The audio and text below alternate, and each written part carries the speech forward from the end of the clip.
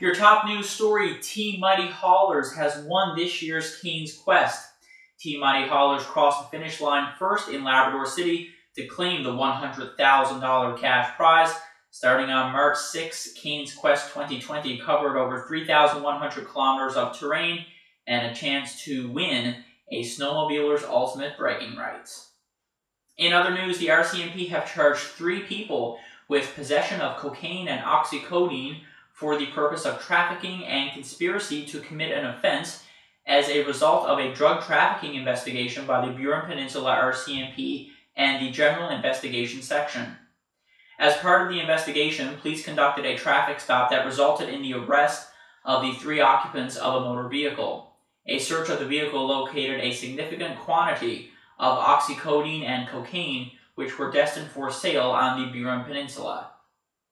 And finally, Prime Minister Justin Trudeau and his wife, Sophie, are in self-isolation awaiting COVID-19 test results.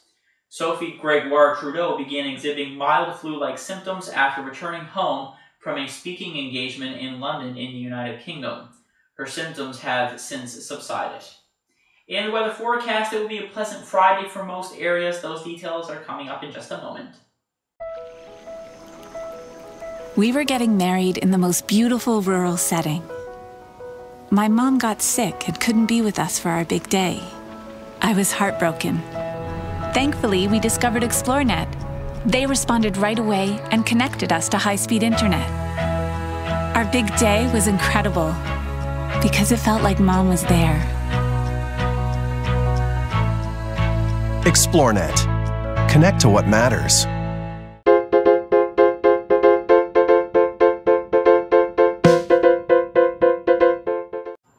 The good news is your weather forecast for Friday looks fairly pleasant for most areas of the island and for Labrador as well.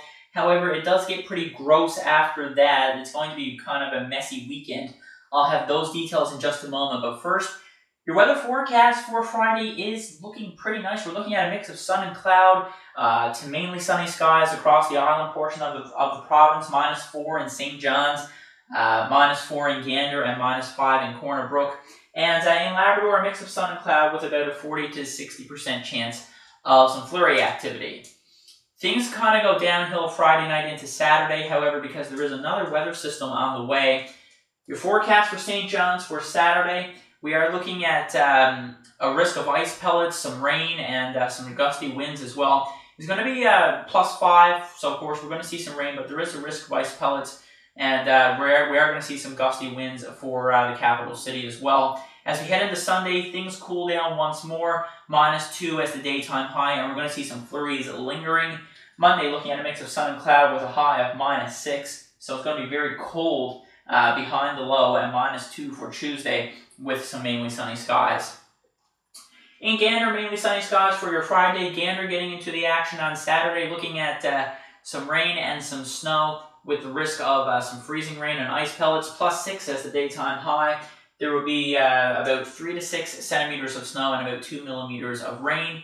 And then on Sunday, it cools down -2 with some flurry activity. Monday, really cold, -7 as the high under some mainly sunny skies. And temperatures rebound slightly as we head into your Tuesday. And then finally, for Corner Brook, we're looking at -5 as the daytime high for Friday with a mix of sun and cloud.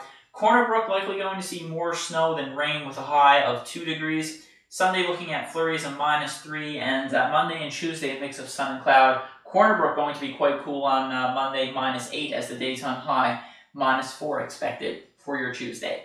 That's a look at your news and your forecast, and now you can check out your local details at newfoundnews.ca.